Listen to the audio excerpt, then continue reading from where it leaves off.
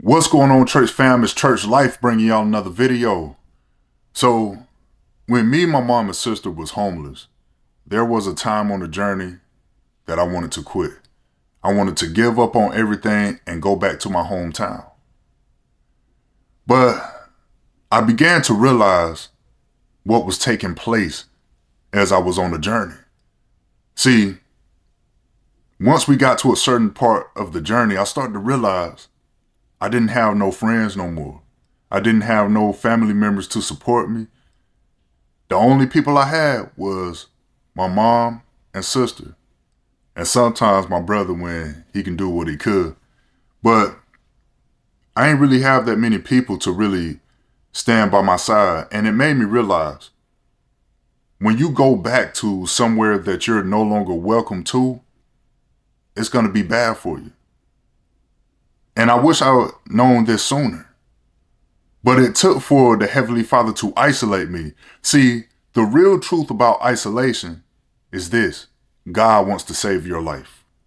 Point blank period. When God isolates you from a sinful lifestyle, He wants to save your life. Because if you return back to a place that you're no longer welcome to, not only will it become worse, but the enemy will try even harder to destroy you. He's not going to hold back. Sometimes we can be going right back into the enemy territory the moment we feel a little bit uncomfortable. But it's through that uncomfortable state that the Heavenly Father can bring us to a lifestyle of abundance. See, God wants you to have things in life, but you first must get out of that comfort zone. The moment you get out of that comfort zone, that's when you start realizing the real truth. See, when the children of Israel was being delivered out of the hands of Pharaoh, they got to the Red Sea and they wanted to turn back around. They wanted to go back to the enemy because they thought Moses led them to their death. Because the Heavenly Father hadn't split the Red Sea yet. See, God chose this path on purpose because He wanted to display His power amongst the enemy. He wanted to let the people know that if they stand still and see the salvation of the Lord, they will have nothing to fear because God has all power over the enemy. So when the Heavenly Father finally split the Red Sea, the people began to walk through and they was relieved because they was able to escape from the enemy that was chasing them. And once they got across, the walls of the Red Sea came crashing down on the enemy and the enemies was no more. See, here's why when the Heavenly Father separates you from a certain crowd, a certain individual, or a certain environment, when the Heavenly Father is isolating you from this environment to bring you to another environment, here's why we shouldn't go back. Here's why we're not welcome back. It's because if the children of Israel would have turned back, they would have suffered the same fate as Pharaoh and his people. The walls of the Red Sea would have came crashing down on everybody that wanted to turn back, if that's what they would have done. So not only would it been worse to go back to a familiar place, but they also would have died in the process. See, when God isolates you, it's Him saving your life. When God caused that separation to happen with you and certain people, God is saving your life. When we live in a certain lifestyle and God is saying, nah, repent from those ways, serve me, and I will protect you. When God starts doing that, that's because He has a plan and purpose for your life. And He wants to bring you to a place of abundance. See, that's what God was doing with the children of Israel. But they didn't catch on in time enough. So they had to roam the desert for, I think it say 40 years. And it wasn't even supposed to take that long. The reason why God can't bless you like He wants to sometimes because you're living amongst the enemy. You're in the enemy's territory. So that's the purpose for the isolation, because God is breaking habits that we may have acquired with living in a certain lifestyle. God is breaking habits. He's breaking generational curses. He's drawing you back to him. He's changing the posture of your heart. He's renewing your mind, your soul. He's breaking off certain things that's attached to your old life so you can step into a new life. When you turn back to a problem that the Heavenly Father wants to deliver you from, it gets worse until eventually it consumes you altogether. See, that's how I look at the Red Sea.